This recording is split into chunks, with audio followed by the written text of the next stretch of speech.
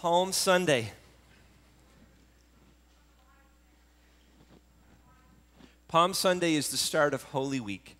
And we want to speak this morning a prophetic message into the heart of our city. This morning this Holy Week that starts with Palm Sunday, moves to Good Friday, Waiting Saturday, Easter Sunday, the whole entire week. I want you to know that it is significantly personal. It impacts your story, it touches your heart, it moves on you. But what happened this week, church, is not just significantly personal. It is seismic in scope in terms of what God is doing. So I want you to turn to the person beside you and say, it includes you, but it's not all about you. It includes you. It includes your story. But it's not all about you. There's a grander thing that Jesus is doing, and it's an incredible thing. You know, Jesus does profound work when he is placed in between. Crucified between two criminals, Jesus does a profound work. Wedged between what's always been and what is to come, Jesus did a profound work. Walking between two disciples on the road to Emmaus, Jesus did a profound work. Sandwiched between the old covenant and a new covenant, that was him. He did a profound work. Jesus always does a profound work when placed in between. You know, every time we celebrate communion, which we did last Sunday, which we will do on Good Friday, every time we celebrate communion and we read the words that this is my body that was broken for you, or this is my blood that was shed for you, I am always so reminded that Jesus echoed those words in between betrayal and denial. That's what he did. He bent down and washed his disciples' feet in between their betraying him and denying him. He serves. Jesus does profound work when placed in between. Christopher Wright says, so the words that Jesus speaks again about bread and wine are surrounded on one side by the words of betrayal and on the other side, denial. And so as in our culture today, we have always been and we are continuing to wrestle with the fundamental challenge of our culture today, whether our heart breaks with what we see in Syria this week. I mean, it breaks in half to what it is that we see in different levels and stages all around us.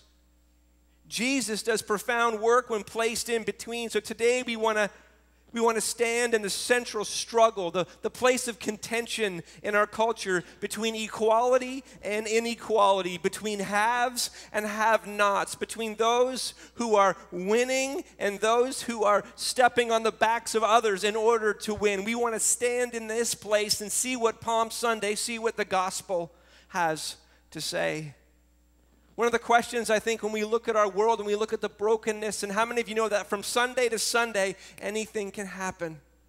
This week as a church, we are grieving with and praying for the Ogunremi family who lost her mother last Sunday, who got up as she does every Sunday to go to church and hopped in a taxi. On her way to church, there was an accident and she lost her life. And so this morning we are praying for Toju and for Deli and for Samuel and for Doyen, and we are praying for the entire Ogunremi family. Because from Sunday to Sunday, your eternity hangs in the balance. So again, what Jesus is doing this morning is it's personal, but it's seismic as well. How did our culture get here? How do we get out of here? What does it look like?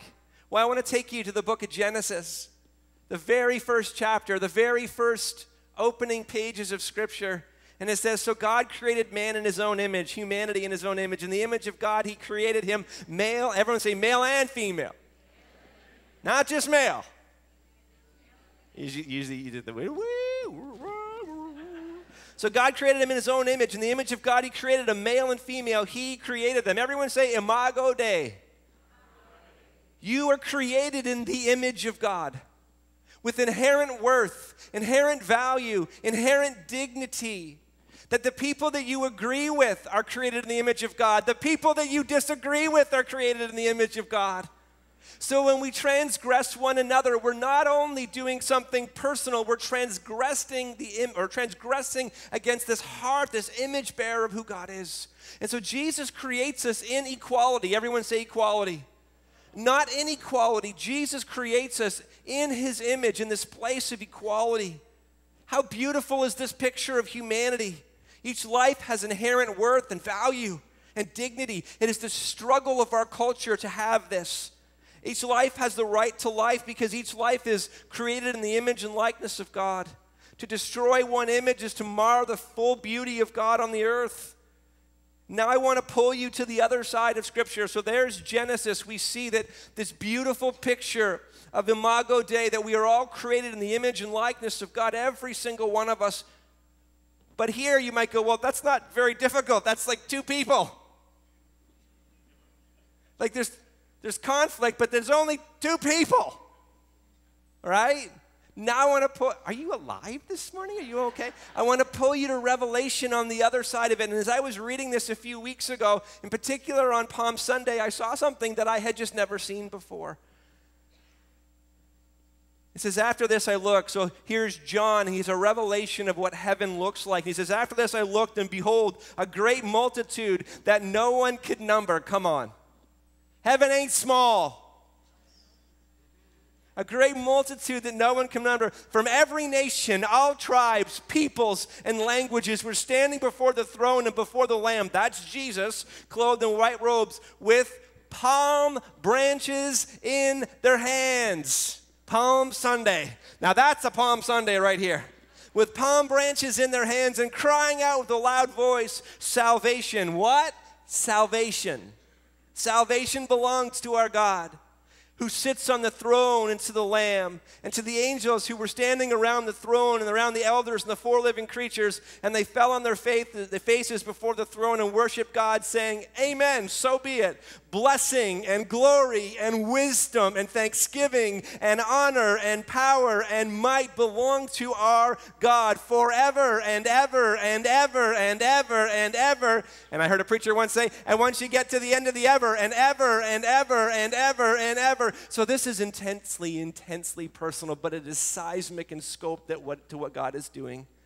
Easter week is not just about you. He took the fall and he thought of me above all. No, you are included in it, but it's not just about you. It is about redeeming everything that is lost, everything that is broken, all the things that we see. He took the fall and he thought of Syria. He took the fall and thought of all of it to redeem all brokenness to himself.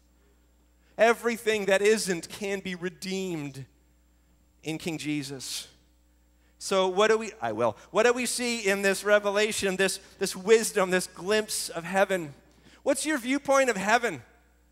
Are we these ambiguous souls sitting on clouds, playing harps, and having to eat Philadelphia cream cheese? Is that what heaven is? Well, heaven's going to be a good golf course. Really, a good golf course? That's your ideal heaven. Some of you are like, yeah, it is. Really? Wow. What's your idea of heaven? You know what I love about when John sees heaven? He sees a revelation of what it is. You know what he doesn't see? He doesn't see all white people. He doesn't just see black people or Asian or Hispanic.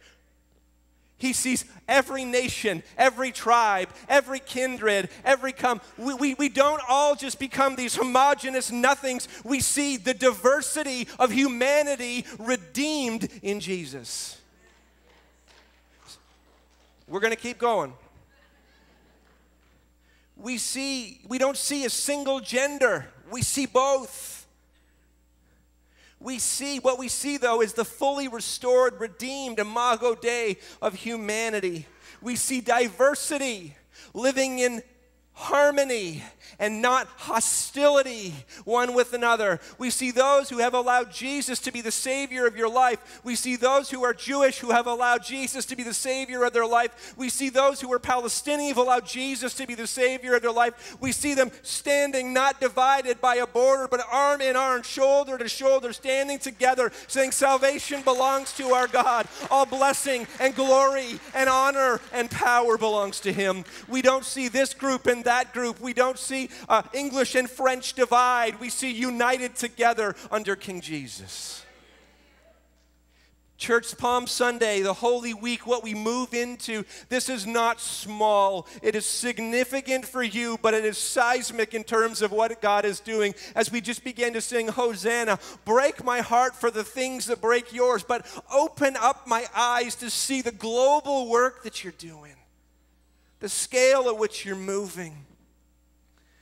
We see every nation. Every nation means every single culture.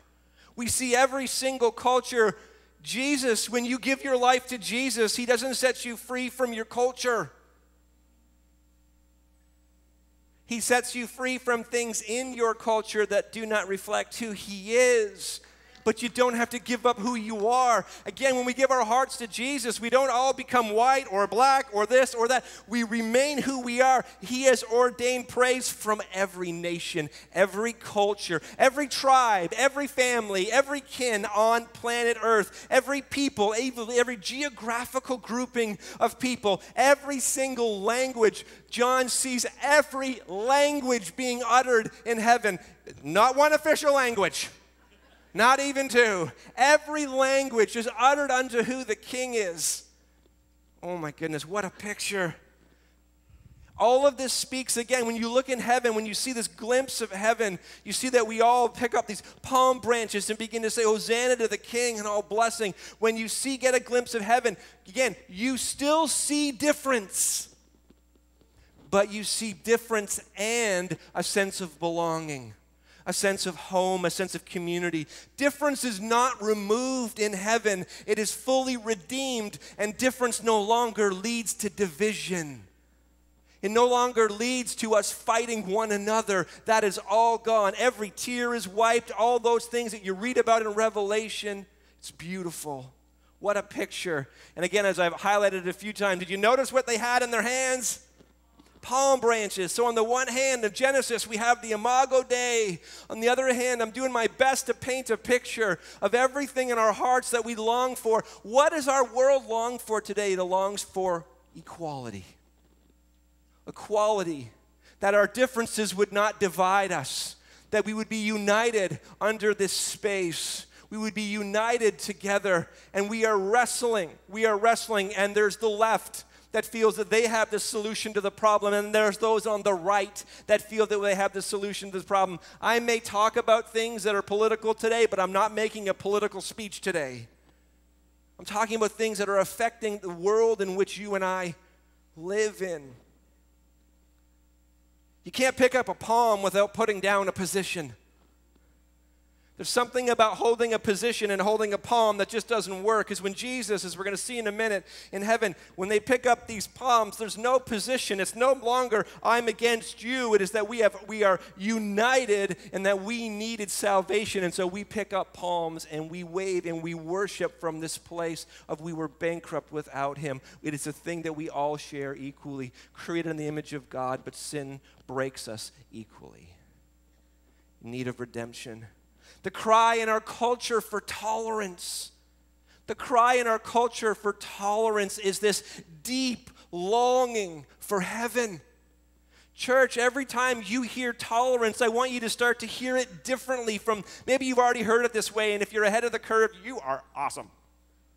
But every time you hear the word tolerance, I want you to hear that there is a cry, a longing for what we're reading about in Revelation. It's what everybody wants. What is the one thing we want? Peace on earth. There's this deep cry for tolerance. It's a deep longing for heaven.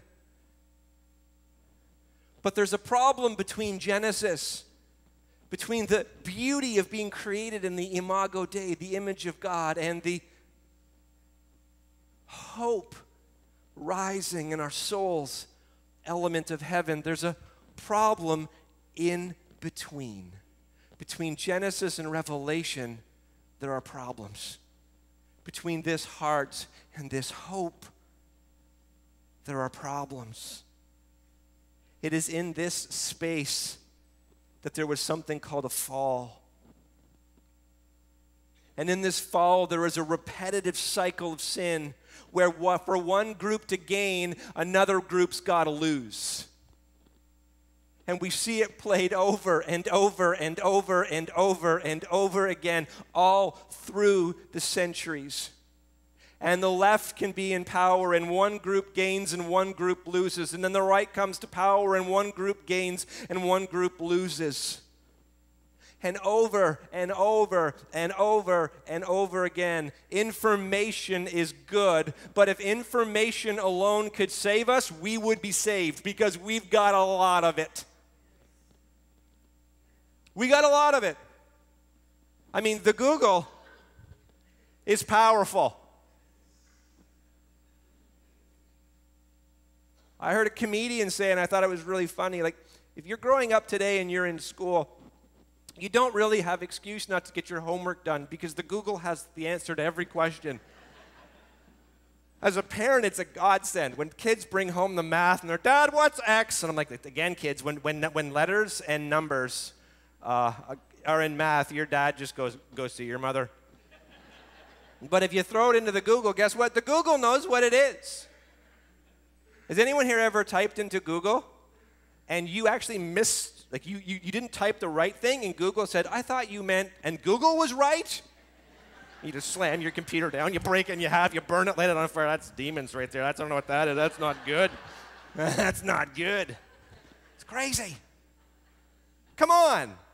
If information alone could save us, but information is actually driving us further apart. Because now you can live in a world where you actually don't have to change because you got 9,743 million articles that affirm your position. And guess what? They have 9,000, whatever number I just said, numbers to affirm their position. So again, it's the same cycle we see. We live divided. We live shouting at one another. We live opposed. In the fall, we need a new king. We keep electing other kings. We keep hoping other things are going to save us. And if you're here and you don't know Jesus, you know that this is true because you see it repeated over and over and over again. If education is a good thing, it's a wonderful thing, it's a blessed thing, it's an incredible thing, but if it was enough to save us, we would be saved. If goodness was enough to save us, there's a lot. How many know in the world today there's a lot more good than there is bad? But it's not just good and evil. It's we need something else. You know, sin, it wants the fruit of the kingdom, but it doesn't want the king. We want to be like God without God. That's what sin does. And to mend this brokenness, culture always wrestles with opposing philosophies. So on the right, we have a national movement now, and you can see it in the States, that stands up for some but not others. And on the left, we have a cultural movement which stands up for some, but if you're not in that view, it doesn't stand up for you, for not others. Take a deep breath, everyone, please. On one side, believes a woman's right to choose has greater priority over the life of her child or unborn child in her womb. But both are created in the Imago Dei, that God doesn't just see one life, he sees two. And his heart is to redeem all of it. His heart is to redeem all of it. One side believes more in economic prosperity than it does human flourishing. And God needs to move into these spaces. Both sides, though, claim tolerance as a virtue, as long as tolerance advances their position. Both sides see the replay as the fall is in Genesis chapter 4 between Cain and his brother Abel, where to protect our right to worship as we see fit, we destroy what is different or makes us feel inferior. What we don't agree with. The pursuit of peace in the world in which we live is not only selecting a side, it is surrendering to a Savior. So my question for you this morning is, who are you surrendering to? Who are you surrendering to save your life, to redeem your family, for the world in which your children will inherit? Where is our hope rising? What is it rising in? I'm not saying that earthly things aren't good things, they're wonderful things, they're beautiful things.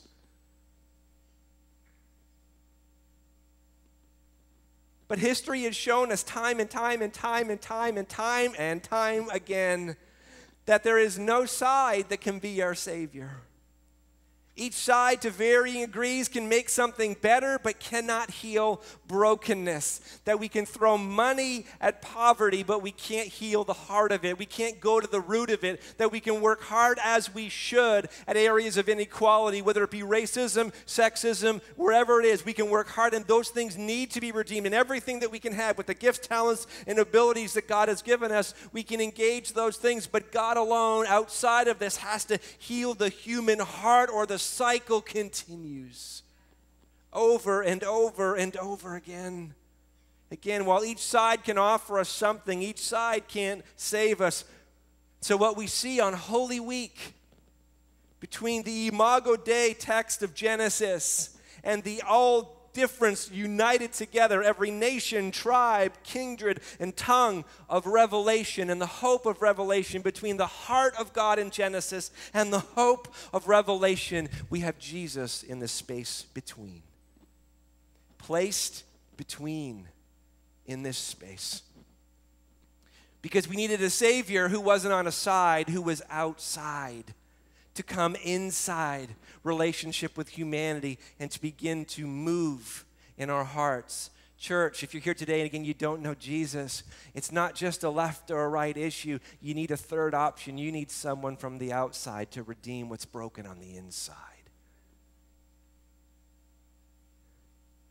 You know, what's amazing about Jesus is he's no respecter of persons. That wherever Jesus is placed in the space between, he does profound work. Sometimes it is the beauty of grace, and other times it's the offense of grace. That there are some in our lives, or are some that we see in culture that we go, well, they're worthy of forgiveness, they're worthy of grace, they're worthy of this. And then we think, and again, we look at Syria, we look at different things, and we go, well, the person who perpetrated, no, just no. Our hearts are so bruised. There is this beauty of grace. And church, come on, there's an offense of it too. That he's no respecter of persons, that anyone who calls out on the name of the Lord, that he's as close as the mention of his name. Imagine, I want to take you to the foot of the cross, and I want you to see Jesus crucified between two criminals. One on his left and one on his right, Dismas and Gestas. Both criminals, what they're being crucified for, they did.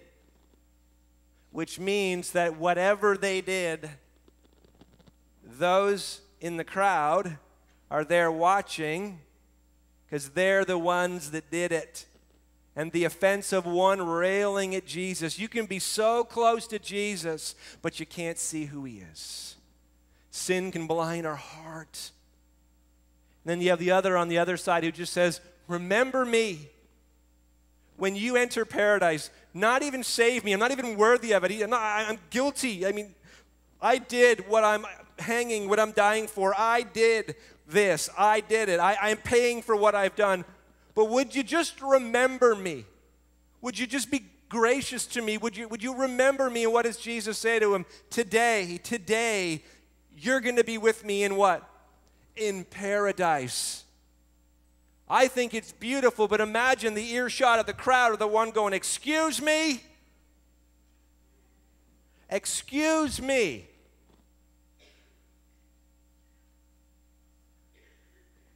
Because when we admit we need a Savior, we give up our right to judge, because he alone is holy.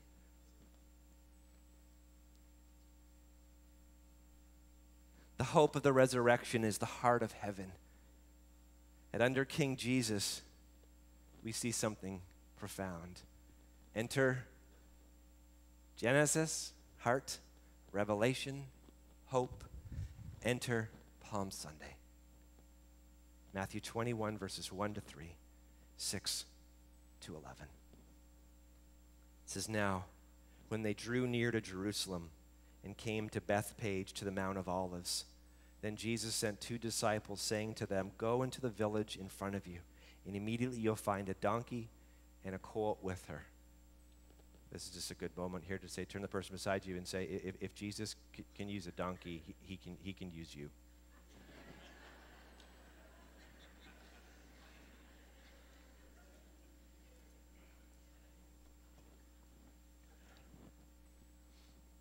That joke never gets old.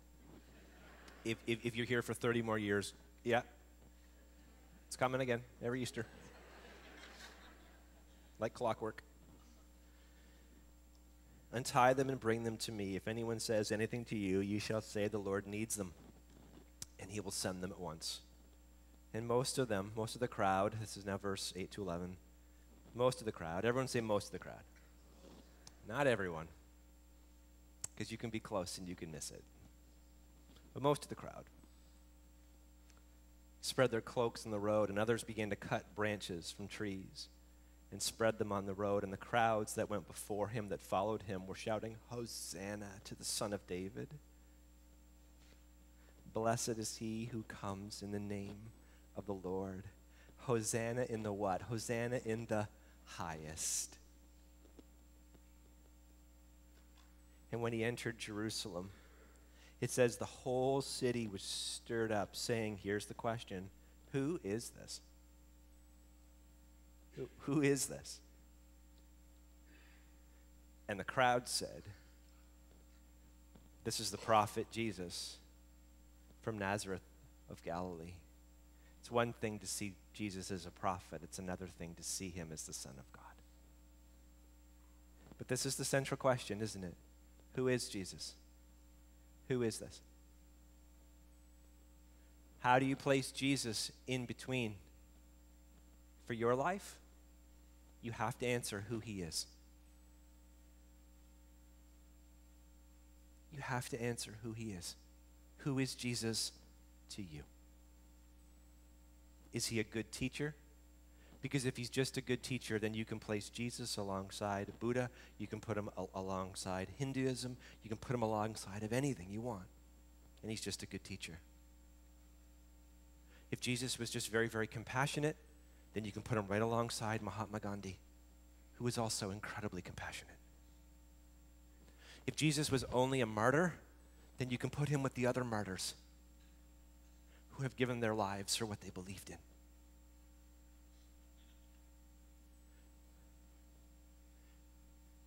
But if Jesus was who he said he was, if Jesus is the one who was present with his Father in Genesis,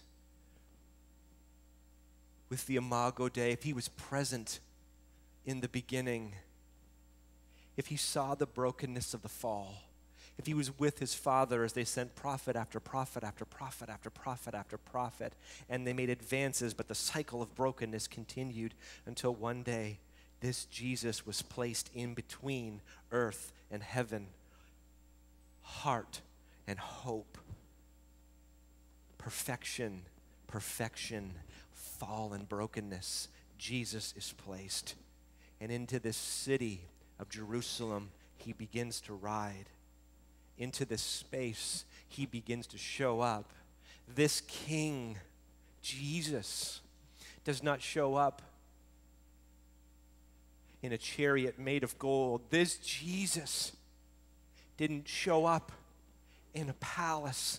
This Jesus showed up in the most lowly form of a child. From his earliest existence, struggle to survival, this Jesus comes in fulfilling prophecy, riding on a donkey into Jerusalem.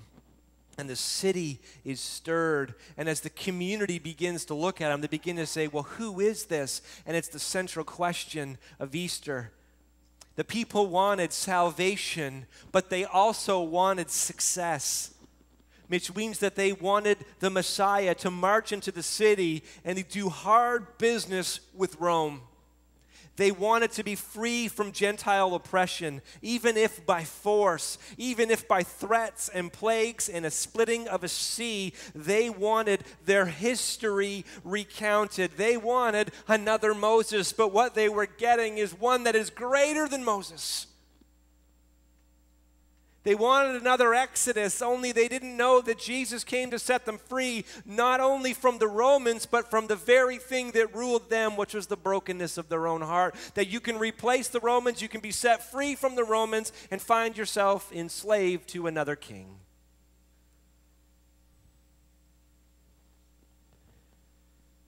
Instead, what they got by Friday morning from their perspective was another disappointment. A bloodied has-been, a man in Roman custody, rejected by their own leaders, standing next to an infamous criminal named Barabbas. They wanted an uncomparable king, but all they could see in this moment was a beaten blasphemer. But this bloodied and beaten, there's a lot of B words right there, blasphemer was a king doing for us, doing something for his kingdom to flourish on earth as it is in heaven. Are you with me? On earth. What did he pray? On earth as it is in heaven. What is the solution? What is the heart cry of our culture? It is for equality amongst every single one of us. We won't have it until King Jesus is Lord of all. Until we answer who he is and place him in this space. King Jesus looks to the left and says, you need saving. King Jesus looks to the right and says, you need saving. And between the Palm Sunday Hosanna and heaven's hope for every nation, tribe, kindred, and tongue, Jesus did for us what we cannot do on our own. So I'm going to invite you as a response this morning. No, we do not have palm branches for you, but you do have palms with you. And I'm going to invite you to take a moment in a place of worship and lift your heart and open your heart to Jesus and say, God, I will place you in between where I am and where I want to be. I'm going to place you in between the brokenness of what is, the disappointment of what is, the hurt of what is, the devastation of what is, the hope of what I desire, the hope of humanity. One of the things I'm most proud of when I look at Life Center is it's every nation, tribe, kindred, and tongue. I'm unapologetic. The worst testimony to the heart of heaven is a racially divided church. Church should look like on earth as it is in heaven. It should look like rich and poor, free and addict, those who are absolutely set free in Jesus and those who need to be set free in Jesus. The church is not a country club for a community. It's a hospital for a lost and broken city. And the hope of Jesus is that every single one of us could say, God, we are in need of you to save us. King of glory, would you come in? So before we all get to all blessing and honor and glory and power, we have to get to Hosanna. Blessed is he who comes in the name of the Lord. Hosanna in the highest, not just here and not just here. Some of you are good with Hosanna, but what Jesus is asking for is, will you let him be King Jesus of your heart? Hosanna in the highest. I'm going to invite you to stand together as we sing Hosanna and take your palms and let's worship Jesus together this morning.